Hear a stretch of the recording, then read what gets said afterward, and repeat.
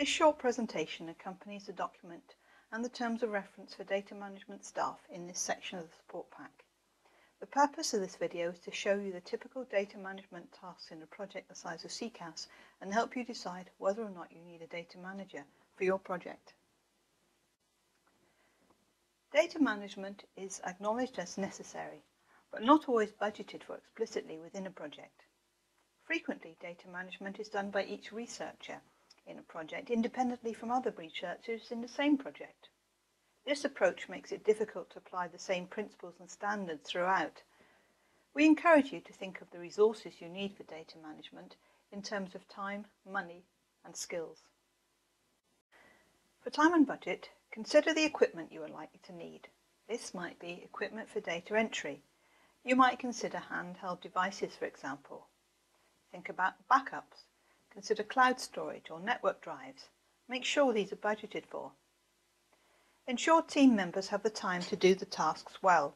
Don't forget to factor in time for dealing with data queries and time for training. The principal investigator needs to decide whether or not to appoint a data manager.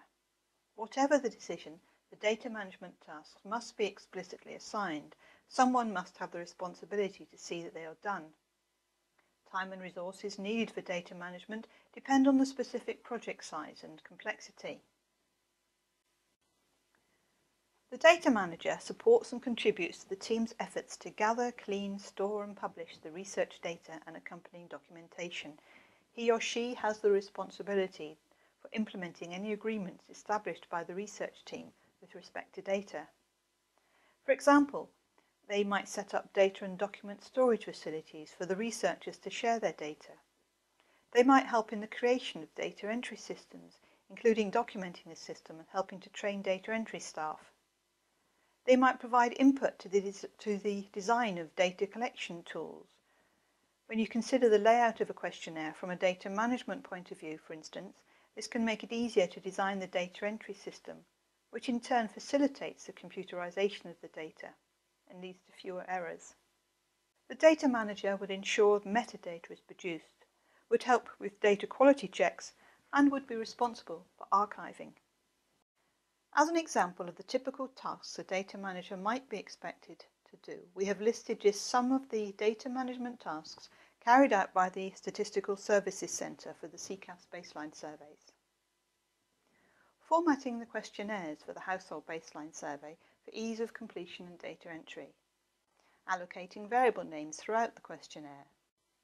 Providing support in working with CS Pro and creating demonstration videos. Revising the data entry system in line with changes in the questionnaire. Writing a data entry manual to be used in training and for reference. Writing data checking guides, detailing how to produce frequency tables in CS Pro, how to transfer the data to SPSS and how to do further checks in SPSS. Helping to draft the analysis plan for the site reports. Producing the SPSS syntax for the analysis plan. Documenting the procedures for running the analysis and extracting the results. Running quality checks on the data. This included things like making sure the land values were feasible and there was not more land used for growing crops or for grazing than the farmer actually owned. Merging the data sets from the 15 core sites. This included consolidating the crop and livestock codes. There was a core set of codes, but each site added extra codes specific to their region. These needed combining into the merged data set.